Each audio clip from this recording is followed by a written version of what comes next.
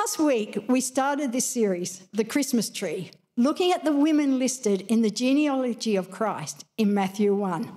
There are only 5 women listed there amongst the many men that are listed. If you were here last week, you would have heard Pastor Simon read out all those names, which was quite amazing just hearing them all. And it can seem a strange choice, the women that they have put in. They aren't prominent Israelite women where you would say, oh, well, yes, that makes sense. If you're going to put some women in, they're the ones that you would definitely choose. In Matthew chapter 1, verse 5, it mentions Rahab, who we're going to look at today. And she isn't even an Israelite. She's from a foreign land, which makes it even more surprising that she's the one that has been put in. If you just quickly look at her, she doesn't appear to be a fine, upstanding person. You would think, well, okay, she's a good role model to put in there. People, yes, will put her name in and people are like, oh, yes, of course, she's someone that would be good to model yourself on. If you were doing your family tree, Rahab is probably someone you'd skip over pretty quickly. There's that TV show that's on at times where they research a person's ancestry and they go back and they sometimes find out scandalous information about some long ago relative that the person didn't know of at all and afterwards probably still wishes they didn't know about them. And as we look at Rahab, though, we look at who she is and what she did, we will see, though, that she is an amazing person. And her name appearing in the genealogy is well deserved. She doesn't just get a mention there in Matthew 1. She's also cited in the Heroes of Faith chapter, Hebrews chapter 11, where it says in verse 31, by faith Rahab the prostitute did not perish with those who were disobedient, because she had given a friendly welcome to the spies. She is one of only 2 women mentioned by name in that chapter, the other one being Sarah, Abraham's wife. In the book of James, he singles out Rahab as a person whose faith was shown through what she did. In James chapter 2, verses 24 to 26, it says, you see that a person is justified by works and not by faith alone. And in the same way, was not also Rahab the prostitute justified by works when she received the messengers and sent them out by another way? For as the body apart from the spirit is dead, so also faith apart from works is dead. So let's turn to Joshua 2 and have a look at this unlikely hero. Joshua is now in charge of the Israelites after the death of Moses. God has told him to prepare to cross over the Jordan River and to take the land that God had promised to them. To take this land, they were going to have to fight. They were going to have to defeat the people. They were going to have to capture the cities that were already established in this land. The first city they would come to is Jericho. It was a prominent, important, well-protected city which sat on a hillside guarding the central regions of the land. If they had any hope of passing into the central highlands, they needed to destroy Jericho. It was a city full of idolatry, including child sacrifice and many other sinful practices. The Israelites needed to figure out what they were faced with as they came into this place. Joshua secretly sends 2 spies to have a look. He tells them to view the land and especially Jericho. It says in the second part of verse 1 in Joshua 2, and they went and came into the house of a prostitute whose name was Rahab and lodged there. Rahab was not one of God's chosen people. She was a Gentile raised in a pagan religion. She hadn't been taught about God. She hadn't personally experienced him. She hasn't been involved in any of the miraculous works and provisions God had shown his people during their time in the wilderness. She was a prostitute who lived in Jericho. Occasionally, she's been referred to as an innkeeper. It's likely this was an attempt to sanitise her profession, but it also seems that there was accommodation there because it talks about in that verse about the spies lodging there. So obviously there's some form of accommodation where she was. It would be a wise move for the spies to go to her house. Men coming and going there would not be out of place. It would be a good place to find out about the city too. Jericho had very thick double walls, and Rahab's house was in these walls. So it was a place where comings and goings could be seen. Rahab would hear what was happening from where she lived and would be able to give the spies useful information if she was willing to. Or at least by being there, they could see, they could get an idea, they could have an awareness of what was going on in the city, of what was happening there. And they'd be able to assess the strength of the city walls and the city itself. Yet going there was not by chance or even by careful planning. As we will see further in the story, God was directing these men to go to that place and to that person. It was the place and the person he wanted them to see. Why and how Rahab had become a prostitute is not clear. It could have been a desperate measure to provide for herself if she'd been left destitute through death or debts. It could have been forced on her by those in power, as prostitutes featured in quite a bit of the Canaanite religious practices. She lived in a society where women were often mistreated, devalued, and taken for granted. Despite the secrecy of the spies, that they were in the city came to the attention of the king of Jericho. As the Israelites were camped just over the Jordan River, it's highly likely there were lookouts checking what they were doing. And two obvious foreigners entering Jericho would have been seen and spoken on. The men's appearance and clothing would have marked them out as different. And it was known that they had come to Rahab's house. So in Joshua chapter 2, verse 3, it says, "Then the king of Jericho sent to Rahab, saying, 'Bring out the men who have come to you, who entered your house, for they have come to search out all the land.'" I would have thought Rahab would have been scared by this command. You think she'd be like, oh no, they know they're here. Oh no, is that what they're here for? And being absolutely terrified by what could happen. Jericho was a large and powerful city, so it makes sense that the king of Jericho was not someone you wanted to get on the wrong side of. She owes no allegiance to these men that have come. They're complete strangers from people who are actually looking to conquer her city. It would seem obvious that her immediate response would have been to give them up and to make sure that she disassociated herself from them. She might have even hoped to get some form of a reward for doing this. At least she'd get on the good side of the king and maybe even get some sort of really good reward for it. She could have already sent the men away as soon as they came and then could honestly tell the king that they weren't there, that she had had nothing to do with them. Instead, she helped and protected the spies. Joshua chapter 2, verses 4 to 5. But the woman had taken the two men and hidden them. And she said, "True, the men came to me, but I did not know where they were from. And when the gate was about to be closed at dark, the men went out. I do not know where the men went. Pursue them quickly, for you will overtake them." What she tells the king's men sounds reasonable enough, quite believable. She acknowledges the men had come, because that was already known. But she said she had no idea where they were from or why they were there.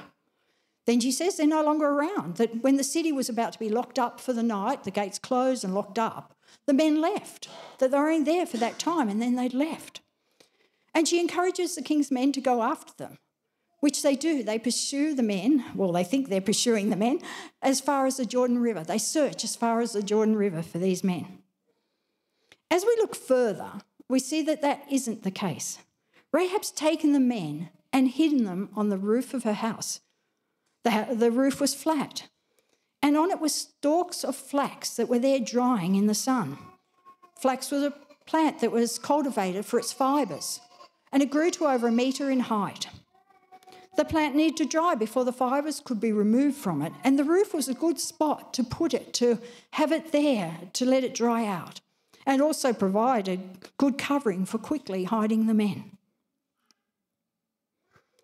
Her actions seem strange. Rahab's put herself in incredible danger. If it was found out that she had lied to the king's men, and not only that she'd actually hidden these men on the roof of her house, I doubt she would be dealt with very leniently. Most likely she'd be killed. It seems incredible that this foreign, powerless woman goes out of her way by doing what she certainly didn't need to, putting herself in huge danger to help the Israelites who were there to spy out her city in anticipation of destroying it. She goes to the men and tells them why she is doing this. In Joshua chapter 2, verses 9 to 11, it says, "And said to the men, I know that the Lord has given you the land, and that the fear of you has fallen upon us, and that all the inhabitants of the land melt away before you.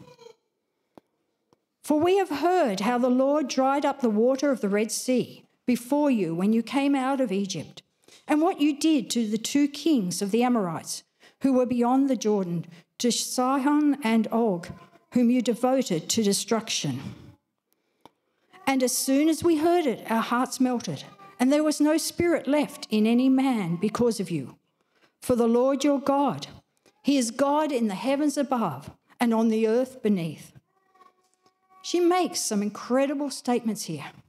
Her first one, "I know that the Lord has given you the land." How amazing that someone who is not a follower of God could say such a thing. She's living in this heavily fortified city where she would expect to be protected. The Israelites haven't even crossed over the Jordan River yet, and they haven't tried to conquer any of the land. It wasn't as if Jericho was the last battle and everyone had seen what they'd done to the other cities. Jericho was the first one they were going to attack. Certainly if they destroyed Jericho, if they managed to conquer it, then it would open up the rest of the land to them. But Jericho would have expected to be able to withstand their attack. Her statement doesn't refer to their powerfulness as fighters. It refers to the might of God.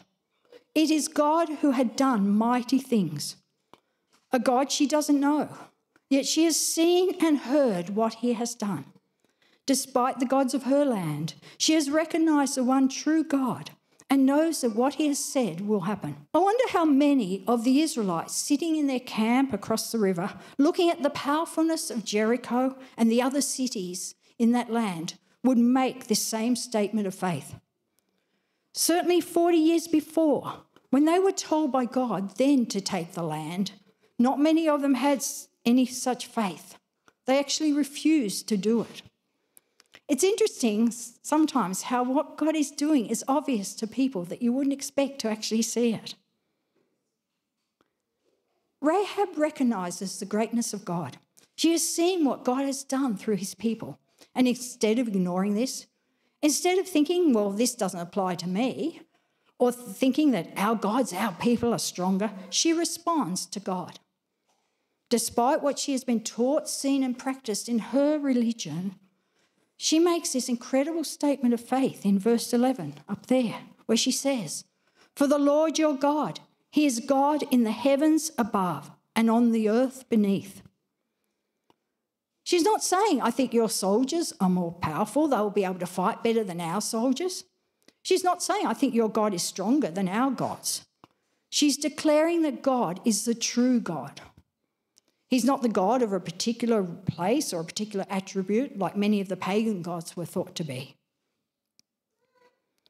Rahab, despite who she is and where she lives, could see the truth of God so clearly.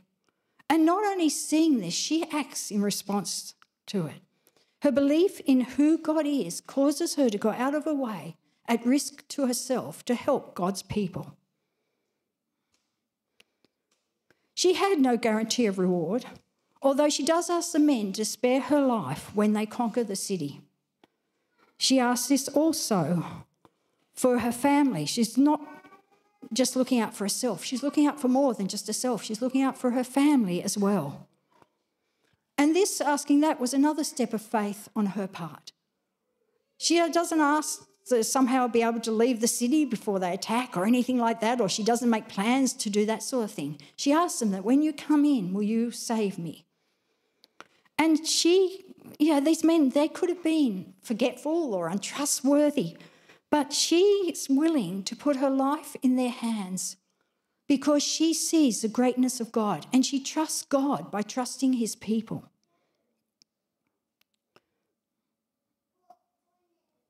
She lets the men down from her house by a rope through the window, another risky action.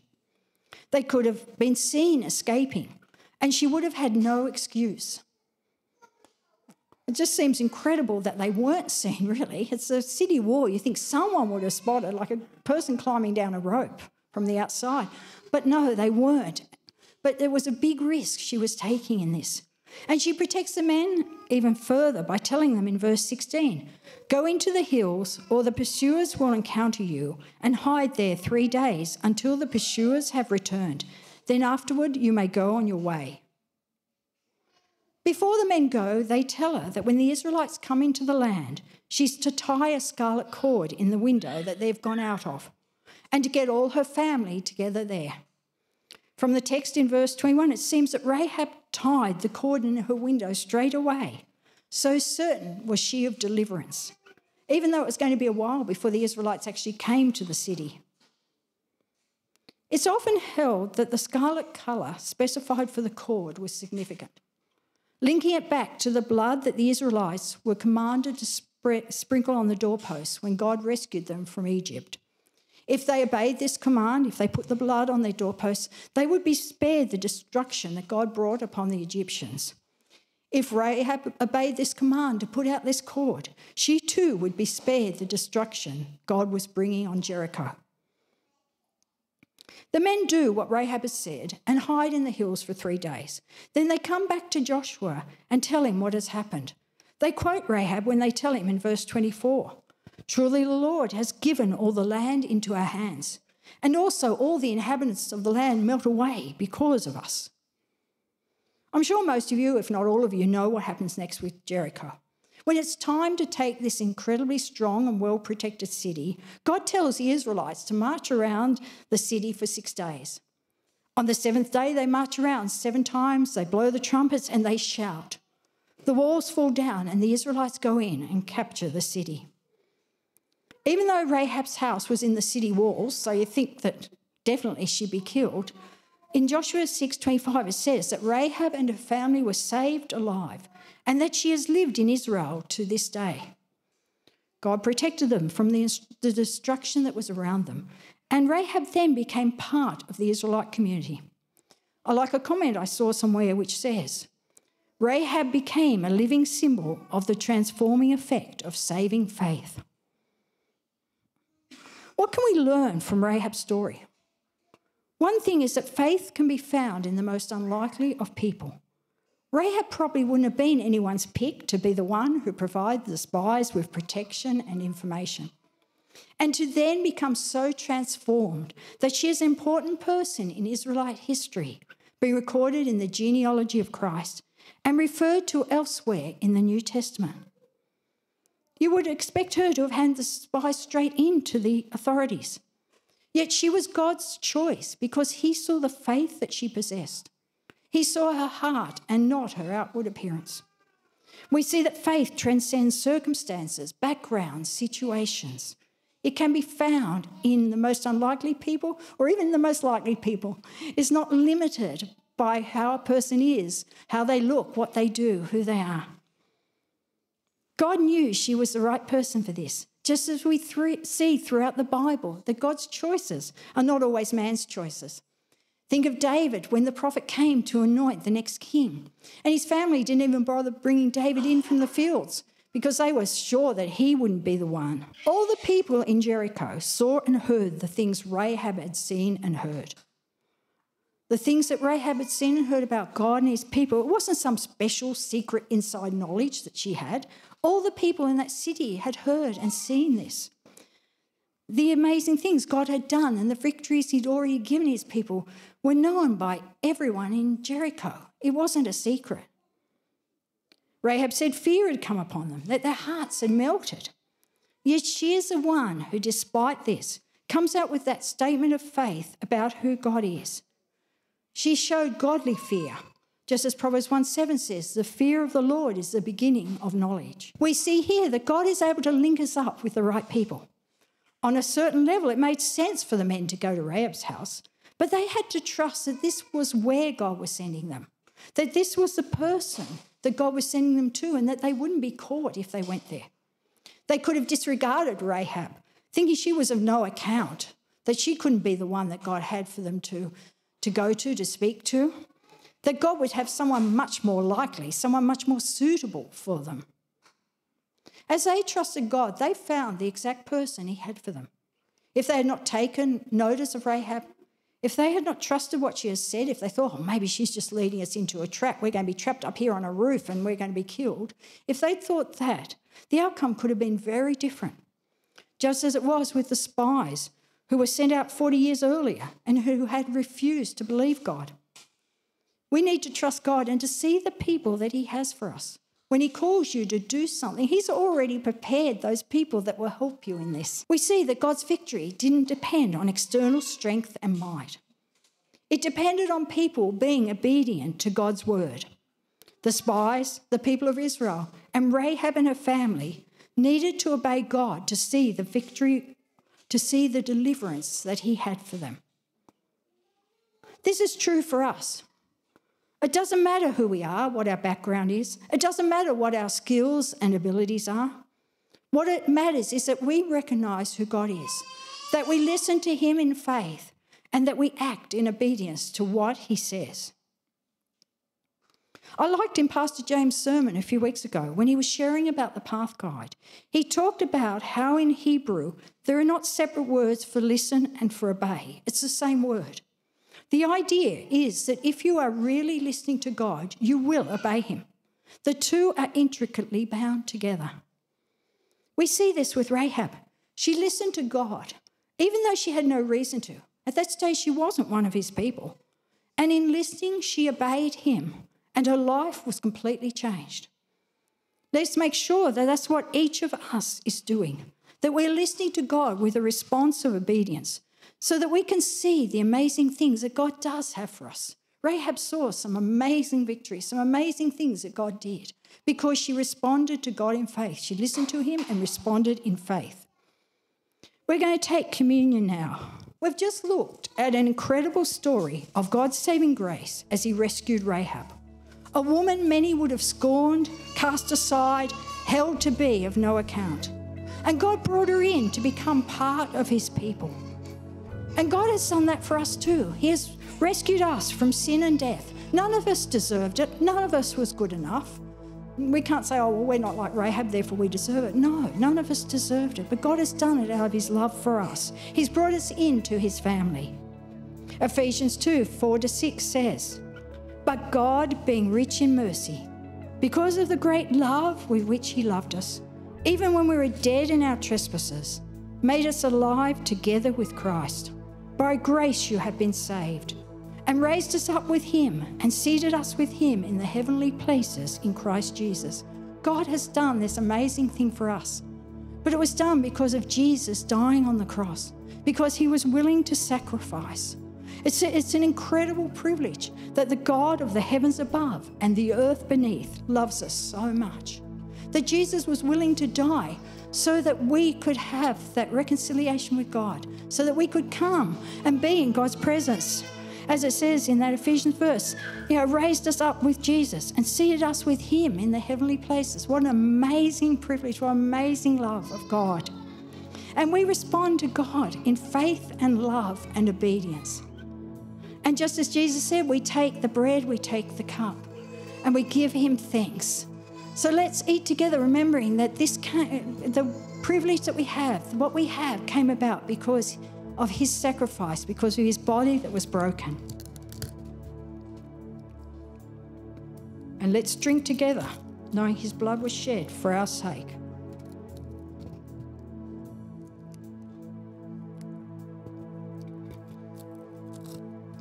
Let's pray. Lord God, we thank you for the story of Rahab, for her faith and her obedience, Lord. Even though she had no direct knowledge of you, no direct relationship with you, yet she recognized who you are. And Lord, you saved her. You brought her into your people, Lord God. She became a child of yours, Lord. And Lord, thank you that you have done the same for us. You've brought us into your family, Lord God. We've become your sons and daughters because of Jesus' sacrifice. We thank you for the obedience that he showed, Lord, to you, the Father, that he was willing to die so that we could live, Lord God. We thank you that even when we were dead in our sins, you made us alive in Christ. Lord, I pray that we will live in that response of obedience, that we will listen, Lord, and obey, that we will respond in faith, Lord God, to all that you say to us. We give you thanks, Lord. You're amazing, mighty God, the God of the heavens above and the earth beneath. Amen.